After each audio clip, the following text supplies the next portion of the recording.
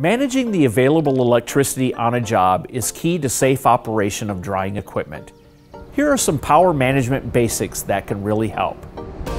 Find the amp draw of the equipment you're using so you can calculate the total equipment load against the power available. If you need help calculating the total equipment load, start with the NEC standard electrical load calculation found online. Per the NEC, do not load more than 80% of the circuit's capacity or you'll risk tripping the breaker or blowing the circuit. On a 15 amp outlet, use a maximum of 12 amps. For a 20 amp outlet, use the maximum of 16 amps. Dry-Ease daisy chain capable units have onboard circuit breakers that will trip when more than a 12 amp load is present, including the unit's own amp draw. You can find the amp draw on most Legend Brands products' serial labels and on our websites. Scan the QR code on newer Dry-Ease equipment to access specifications and the manual from a smartphone. Or if you are a NextGear Mica user, the info will load to the app. Some important basics apply to all electrical use. Inspect cords for fraying and damage.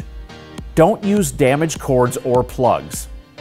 Make sure both cord ends are clean, dry, and free of debris.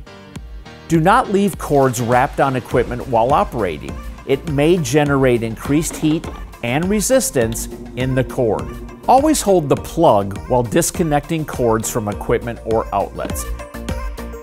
Yanking them from midway down the cord is a sure way to damage cords and plugs. It's worth taking the extra second to grasp the plug and prevent equipment downtime. And watch out for loose or worn out receptacles that don't hold the plug properly. Poor connectivity can result in power failure or equipment damage. Use only grounded plugs, those with 3 prongs. Ungrounded plugs have only 2. A grounded plug must go into a grounded outlet. Do not use adapters. Homes built before 1960 may have non-grounded outlets, but it's not safe to cut off the middle prong of a grounded plug and stick it into a non-grounded outlet. Instead, bring in a generator or a portable electric box. For equipment that is UL, CSA, or ETL listed for safety, the moment you change something, swap a plug, add an extension cord, splice a wire, the safety rating ceases to be valid and you could be creating a hazardous situation. When damage is present, use only Dry-Ease replacement parts and service centers for repairs. Most Legend Brands equipment comes with an ample 15 to 25 foot power cord and many units daisy chain.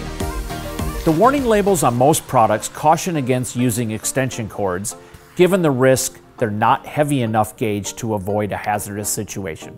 You'll need to identify what type of outlets are available to work with. A 15 amp outlet is the most common type found in residential homes and businesses, but 20 amp outlets may also be present.